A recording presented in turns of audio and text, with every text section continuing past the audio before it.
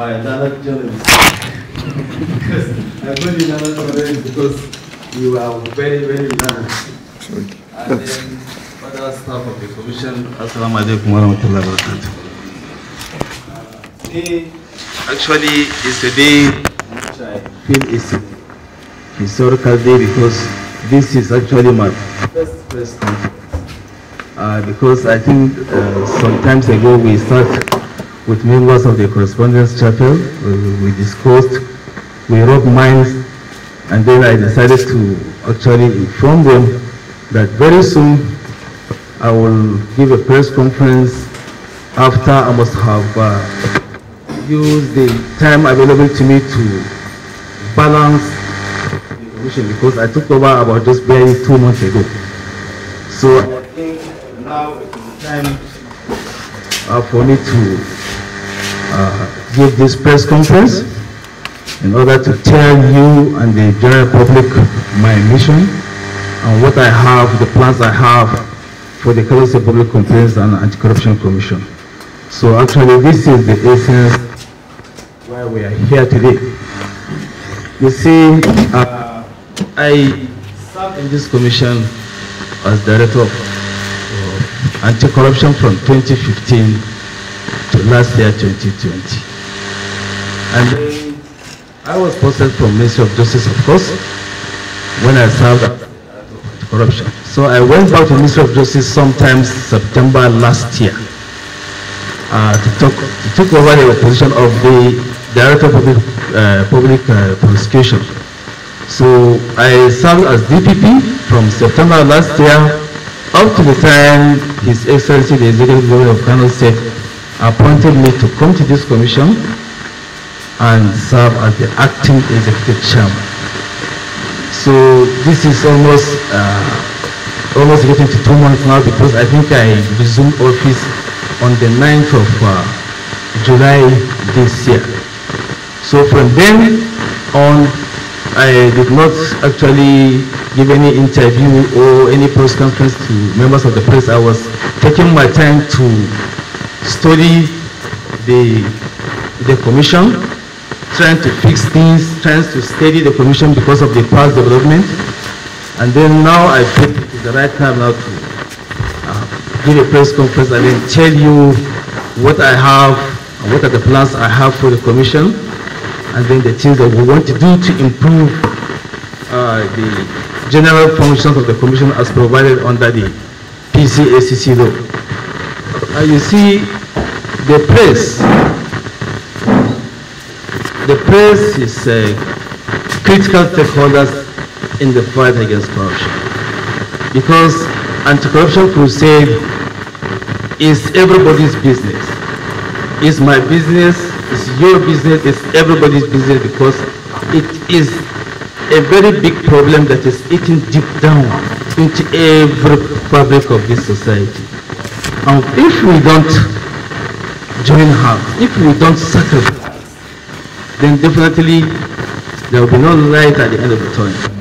If we now sacrifice and give our best for us and then for the future generations, definitely we will have a country that we can be proud of, because corruption destroys everything. It destroys opportunities, it destroys everything you can think of. It destroys morality.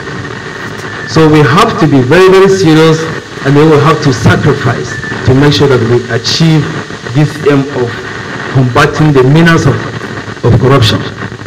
So the press conference, as I earlier on said, is to give you an insight of what I intend to do in this commission, what were and the areas we intend to improve with regard to the general functions of the commission as provided under Section 15 of the Public Complaints and Corruption Law 2010 as amended.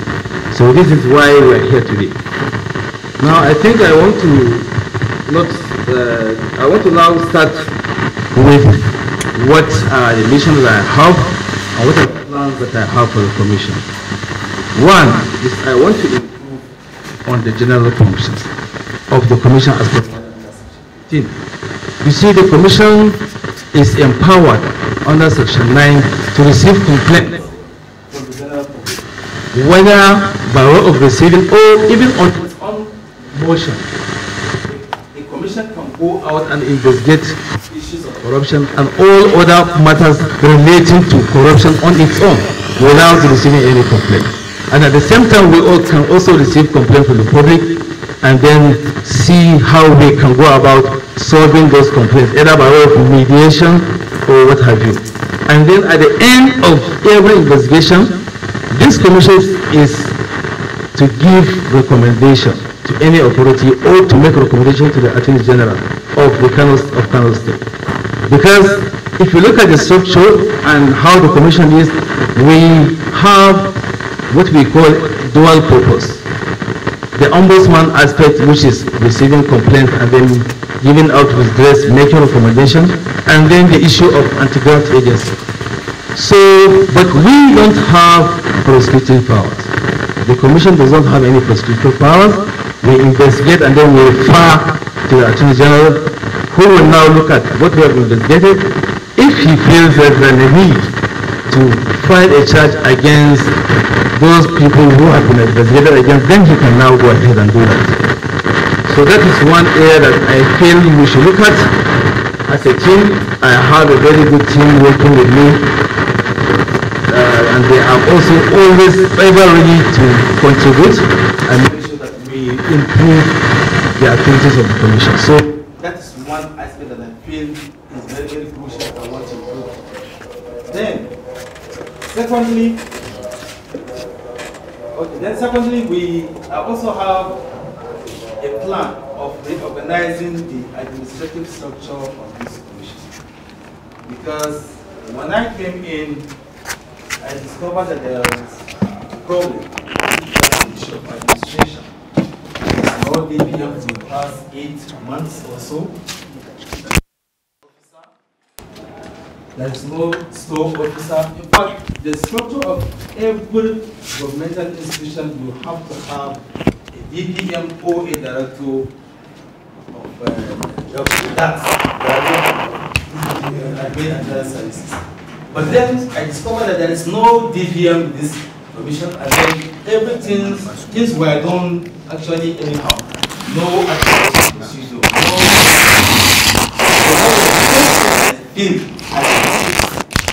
So I now quickly wrote a letter to the head of service.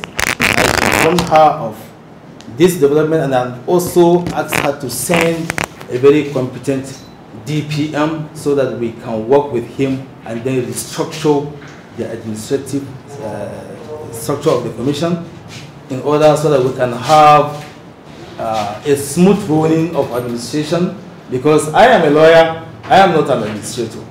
And every institution you must have, as I said, you must have a DPM or a DAX. So you cannot operate without a head of admin. So she sent a very competent DPM who is here with us now. And ever since he has started making some changes, restructuring everything that has to do with administration in the commission. He has done a lot, and he's also doing a lot. Secondly, and on this aspect again, we also feel that we need a PRO, because there is no PRO when I came in. The issue of PR is very, very important. You all know it's very, very important, because you, the press, are the ones who reach out to the public. There is no way the public will get to understand what is going on in an organization without you. That is why I always stress that your importance is very, very critical.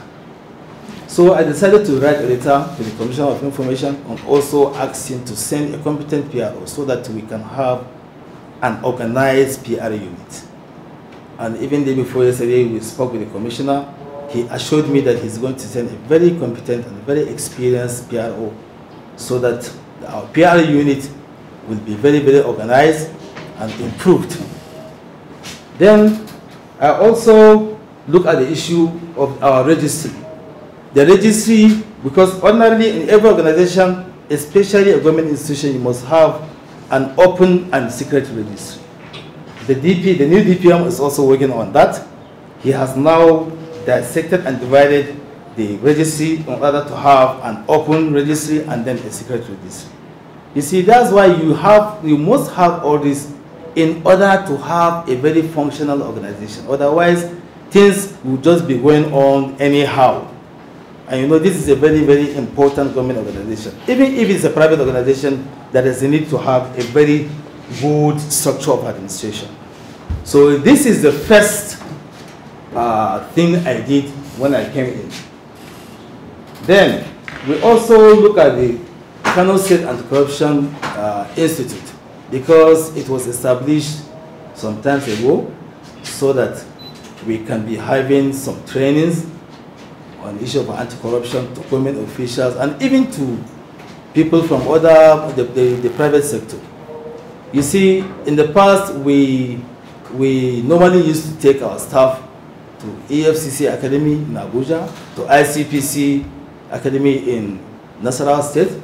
So, but now if we can have our own institution, we feel, because Kano State is the first to establish a very organized anti-corruption agency like this, and other states are now following suit.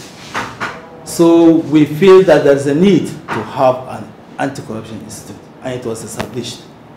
The governor of Kano State, who has always been ready to give support to this commission, and which is why the commission has registered these tremendous successes. Right from 2015 to date, because I served, as I said earlier on, for 5 years in this commission, so I have seen the political will from the government, how the governor has been supporting this organization, and that was why it registered a lot of successes to have this Kano State Anti-Corruption Institute.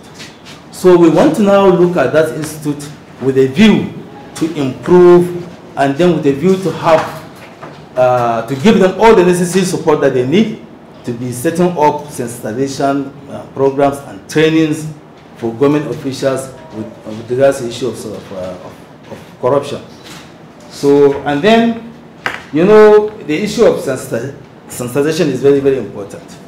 Now, I could remember when I returned from Austria, I attended International Anti-Corruption Academy, which is an institute established by the United Nations. So when I came back in 2016, I now sat down and felt that there's a need for us to improve on the issue of sensitization. So I decided to establish anti-corruption clubs, and I decided to maybe start with some schools, because you know Kano State is very, very wide. We have a lot of schools, and then we cannot just at one time cover all the schools. So I started with some parts. Maybe with regard to institution, higher institution, we established in all the higher institutions we have anti-corruption clubs. Oh, but then in secondary school level, we decided to pick some schools. Maybe if you look at maybe Dambata, I now pick 1 boys' schools and then 1 girls' schools. Within the same thing. Gabasawa, the same thing. So maybe by the time we establish like maybe 30 to 40%, then later on we can now continue by establishing these clubs in other schools. So we have done that, and I feel by doing that, you are a kind of sensitizing the younger generation on what is corruption itself. Because people don't even know what corruption is. You can go to a primary school or a secondary school, and you see a boy, he doesn't even know what is, whether by giving somebody money to ask for a favor, he doesn't know that is bad. He doesn't even know that. Because we were discussing with one of my friends, and he said that he was surprised. A primary school pupil one day walked up to the head student or the prefect or whatever they call it at that stage. He went and gave him 5 naira. He said, please, whenever you are going to create monitors, please put my name among the list of monitors. So that was very, very shocking, you know. A small boy knows how to even give money so that he can be favored in appointment at that stage. I mean, it's shocking. So I feel like let us start from the grassroots. Because, you know, you have clubs like the Boy Scout, the Boys Brigade. You know, through that you can instill some kind of discipline to younger generation by using those clubs. So I feel if we use anti-corruption clubs, definitely we can at least start from somewhere, and then we can achieve. If a boy knows that lying to teachers or to fellow students is bad, if he knows that coming to class late is also bad, then he should know that that is an aspect of corruption. It's not just about giving money so that he can get favors. Coming to school late is corruption. So at that stage, when I was the director of corruption, I called all the desk officers in our local government, and I also instructed them that they should from time to time reach out to those anti-corruption clubs in their own local government, and then be giving them some kind of training, some sensitization stuff, so that those children will begin to understand, this act is corruption, this act is corruption. And then before they grow up, at least they can come up, they can grow up with that kind of discipline instilled into their mind. So what I intend to do now that I'm in charge again, I want to, strengthen and fortify those anti-corruption clubs. That is what I feel is very, very important. We want to start doing that. We have done the first phase of creating the clubs. Now I want to go into the second phase by making sure that all schools have these anti-corruption clubs established. And then we'll be from time to time reaching out to them to sensitize the members, to sensitize all other students on what corruption is and the dangers of corruption in our society. So that is on this aspect. So, and then one other thing I also feel is very, very crucial is the issue of the PCACC law, that is the Commission's law. So presently now, we are working in conjunction with the Kano State House of Assembly to review the PCACC law with a view to improve the performance of the Commission, and then we'll look at other areas where we can establish other maybe bodies, or where we can even bring other laws that will strengthen the functions of the Commission.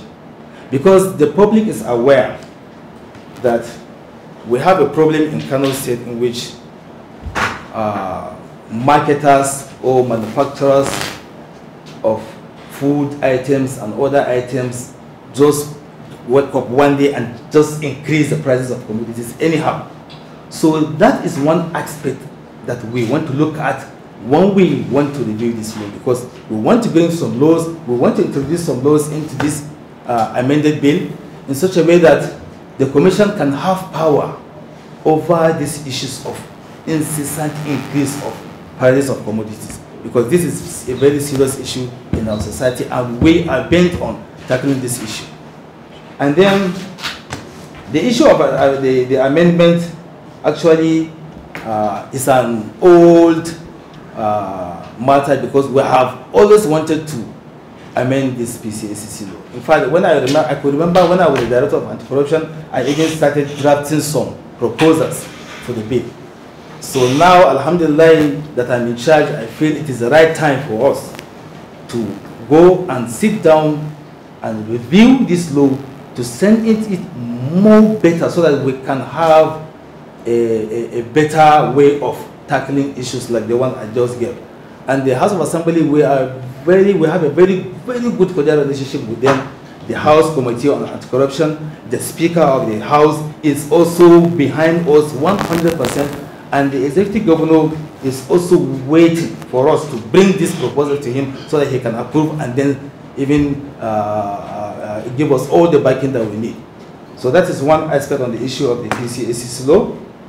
Then another thing I want to also look at is to improve the public participation, because as I said, anti-corruption crusade is everybody's business.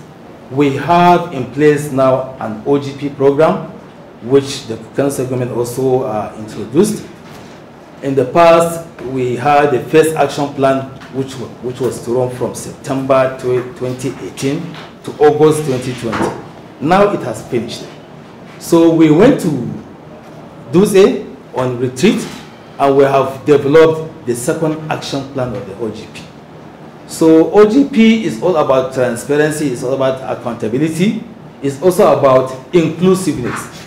So I want to use that as an opportunity to reach out to the members of the public through non-government organizations like the civil societies, so that we can work closely, and the press, of course, so that we can work closely in making sure that we have a very good OGP program that we can implement, and make sure that we implement it fully. Because the first action plan, actually, we were not able to exhaustively implement all the activities laid down in the first action plan. Even though I was not around, I left for Ministry of Justice. But then when I came back, I noticed that we actually have not fully, exhaust all those activities laid down in the first action plan. But this second action plan, we are ready, and we are also willing to make sure that all the activities we have in the second action plan are executed fully. So this is one area that also we want to improve on: public participation, engaging everybody in this fight against corruption, because it's a very important issue and it also involves everybody. That is for OGP. And then I also want to tell you that from the day I resumed office, we have noticed some improvement with regards to the issue of receiving complaints. In the past, I looked at the statistics and discovered that the number of complaints received in the commission normally doesn't exceed more than 35, I think. But then, even day before yesterday, the number of complaints we received up to 60 complaints from the public. So you see, this one actually made me to be happy, because it's like, it shows that the public have more confidence in the commission. Now, people are getting more confidence in coming to do their complaints in the commission, and then we also want to make sure that we don't let the public down. Well, ever ready at any time to improve, and then to make sure that we solve every complaint that we receive from the public. The government is giving us all the support. It's giving us all the necessary support. In the past, I was made to understand the commission run on diesel. I was made to understand that in the past they used to maybe put like 30, 40 to 50 liters of diesel in a day. But now I have been received, or I have received this month alone, I have received 2,500 liters of diesel from the government. And we have a reservoir which is full with diesel. So we don't have any problem with diesel now.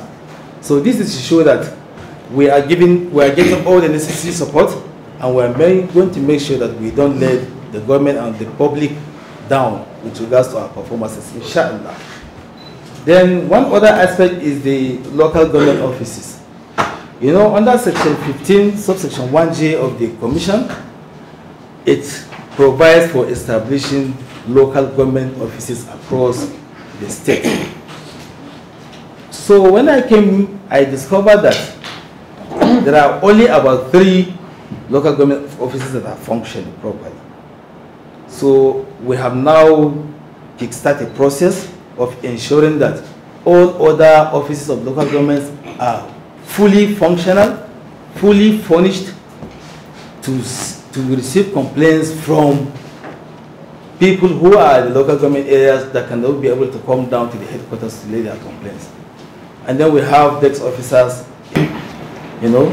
so that we can listen the problems of our locals who are in local areas who cannot be able to come to the commission to lay their complaints. One other aspect is the issue of synergy between the commission and other stakeholders. Now, I can say we have improved a lot with regards to the issue of synergy between the commission, the judiciary, the police, and all other stakeholders, like civil society organizations too. We have a very good synergy now, and Ministry of Justice, because the Honorable Attorney General is giving us 100% support. At any time he said we need anything, he's going to give us all the necessary support we need. And then we have a very good relationship now with the judiciary. We have a very good relationship with the police. We have now a new director of operations who is a very seasoned, experienced investigator, and the department is now being reorganized. We are now receiving new police officers to replace the existing ones. That is one area where we feel there's also an improvement, so that the activities of that operations department can be improved, so that the whole aspect of the commission will also be improved, because they are very, very important in the activities of the commission. The police are very, very important. So we have a very good synergy now. There's no any problem. We are working very well with all other stakeholders, like I said, the judiciary, the Ministry of Justice, civil society organizations as well. So that is one area, because you know we need this synergy in order to succeed and in order to improve. Then one other issue I also want to,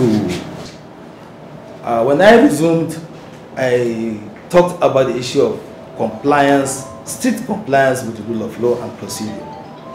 You know, any institution cannot succeed without abiding by the rule of law, by the enabling law that establishes it, and then the normal procedure. So now things have changed in this commission now. It has changed drastically. Everything now is based on procedure, based on the civil service rules. Just like I said, we have a new DPM now, and then we are going to receive a PRO who is going to be in charge of the PR unit. So we want to make sure that we do things based on procedure. Based on procedure, because if you digress from rule of law and procedure, then definitely you will not succeed, and then some things will not work well the way you want it. So I want to always insist that rule of law and procedure is our guiding principles, and we are not going to digress from that. We are going to stick to that to make sure that we improve. And one other thing again, we are also making effort to see that we connect this commission with the national grid, because all along the commission has been running on diesel, and you know practically it's not even good. So we are making this process, or we are making this effort to make sure that we have power connected to the commission. At least the diesel we receiving every month will now be complementing with the power that we have, so that we don't have any problem of power. Now we don't, but I feel it's also important that we should connect to the national grid, which is very, very important. So that is it. So at this stage, the press, as I said, you are very, very crucial to the overall success of this commission. You are very, very crucial. I see you as first critical stakeholders. So I want to, at this stage, please seek the support and cooperation of the media, so that we can achieve this objective. Because as I said earlier on, fighting corruption is very, very important, and it's everybody's business. It's not our business alone. It's your business too. Everybody here has younger ones, and we want to see that the future generation come up with a disciplined mind, devoid of any iota of corruption. You see, not only corruption, receiving complaints, giving redress to people who have been wrong is very, very crucial too. It's very, very important too, because if you can contribute in securing the right of somebody who has been infringed, whose right has been infringed, definitely you will know maybe that single act can earn you paradise. Yes. Isn't it? That single act can earn you paradise. Yes. That is it. So that's why I keep commending, I always commend His Excellency. Because right from the day we started in 2015, Wallahi, he has been giving 100% to this commission. Anything we seek for, he gives. When we organize programs, he attends personally. So I'm sure it's because he sees the importance of securing people's rights and then fighting corruption. If you secure somebody's right, it's very, very important. It's very, very relevant to what you are doing. So please, I want to seek your support. I want to seek your cooperation. I want to work with you hand in hand to make sure that we achieve a lot in this commission. So I think at this stage I would want to stop. Inshallah, I pray that God will give us all the support and God will guide us in whatever we are doing.